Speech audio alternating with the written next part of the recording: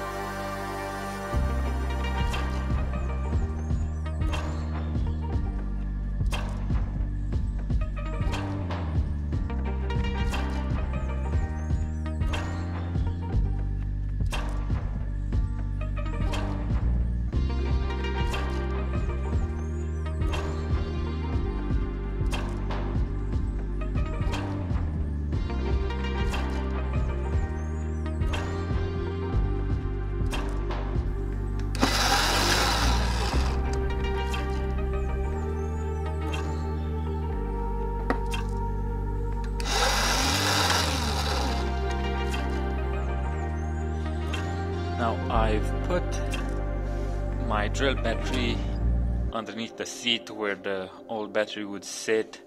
I've connected everything up. The display will stay underneath the seat as well. So if I turn it on, you'll see there it's upside down, but that's 27% of the voltage.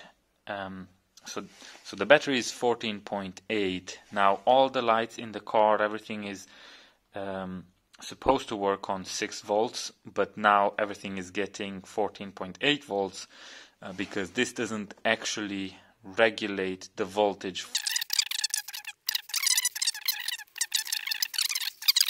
So I think what I'll do is, for now, I will put the seat back. I will not make any holes for the buttons. I'll let my son play with it for a bit, see how long it lasts, see if anything breaks. If nothing breaks, then I think a good position for all these would be somewhere here on the back of the car, so I can control it while he's riding it around.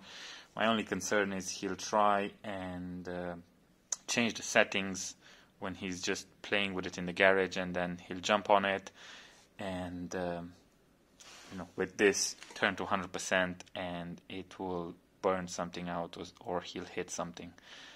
So that's why for now I'm leaving it underneath the seat.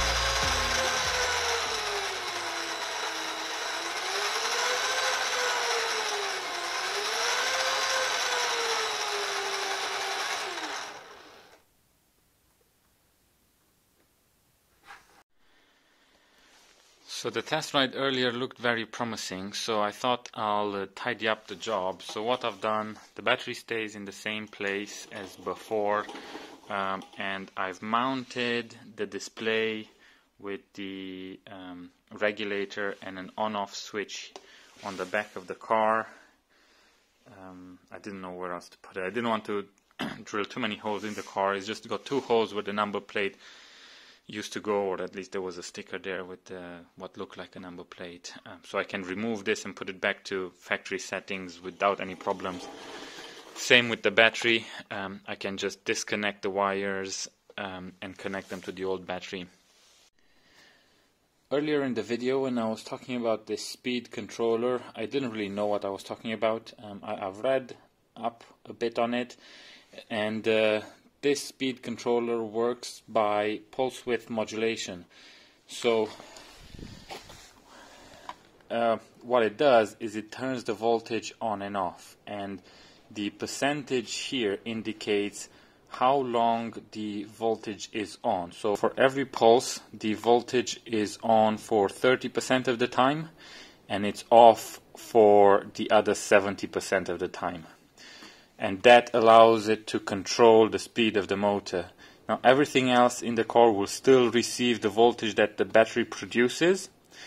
So I am concerned that something might burn out. For example, this unit here, which basically allows me to use the remote control and control the car. So it allows me to control the steering and going forwards and backwards, as well as the brakes. So I have a button which I can apply, and it basically it locks the wheel and it stops the car, and I use that quite a lot. So I don't know if this can withstand the voltage of the new battery. I've been out with my son for a while. It seems to hold out well. We've not had any issues so far, apart from this unit here that displays the state of charge of the battery. That doesn't work anymore, but everything else works. All the other lights, the music in the car still works, forwards, backwards works. Haven't really had any other issues.